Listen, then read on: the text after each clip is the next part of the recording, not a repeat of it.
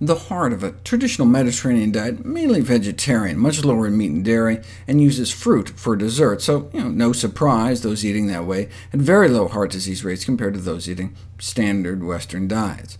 This landmark study, though, has been cited to suggest that all types of fat, animal or vegetable, was associated with the appearance of new atherosclerotic lesions in our coronary arteries feeding our hearts. About 100 men were given angiograms at baseline, then 2 years later looking for the development of lesions like this, before and after, all the while monitoring their diets every year. Only about 1 in 20 eating lower-fat diets had new lesions, compared to about 8 in 20 on more typical American diets, around 33% or more fat. When they drilled down, though, only 3 types of fat appeared significantly to increase the likelihood of the appearance of new lesions: lauric, oleic, and linoleic. Lauric acid is a saturated fat found in coconut oil and palm kernel oil, which is found in junk food, whipped cream, candy bars. Oleic, from the Latin word oleum for olive oil, but that's not where these men were getting their oleic acid from. The top sources for Americans are basically cake, chicken, and pork, and linoleic comes mostly from chicken. So the study really just showed that people eating lots of junk, chicken, and pork tended to close off their coronary arteries.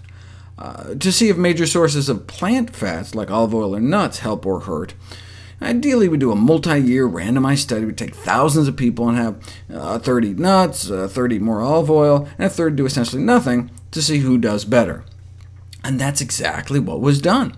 The PREDIMED study took thousands of people at high risk for heart disease in Spain, who were already eating a Mediterranean-ish diet, and randomized them into 3 groups for a couple years, one with added extra virgin olive oil, one with added nuts, and a third group that was told to cut down on fat, but they didn't, so basically ended up as a no dietary changes control group. What happened to the amount of plaque in their arteries over time? Whereas there was significant worsening of carotid artery thickening and plaque in the no dietary change control group, those in the added nuts group showed a significant reversal in thickening and an arrest in plaque progression. There were no significant changes in the added olive oil group. The richness of the plant-based Mediterranean diet, and potentially beneficial foods such as fruits, vegetables, beans, nuts, whole grains, and olive oil, believed to explain its cardioprotective effects, these results suggest that nuts really are a preferable source of fat to olive oil, and may delay the progression of atherosclerosis, the harbinger of future cardiovascular events such as stroke. Adding nuts appeared to cut the risk of stroke in half.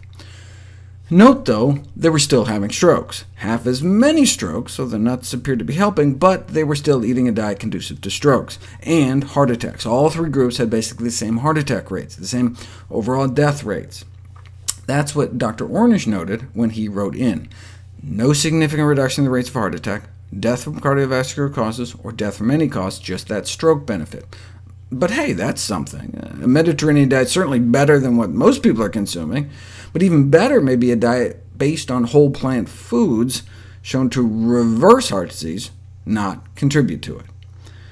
The authors of the study replied that they didn't wish to detract from Ornish's work, noting that Mediterranean and plant-based diets actually share a great number of foods in common. Yes, Ornish's diet may reverse heart disease, but the Mediterranean diet proponents argue the major problem with Ornish's diet is that it doesn't taste good, and so hardly anyone sticks to it.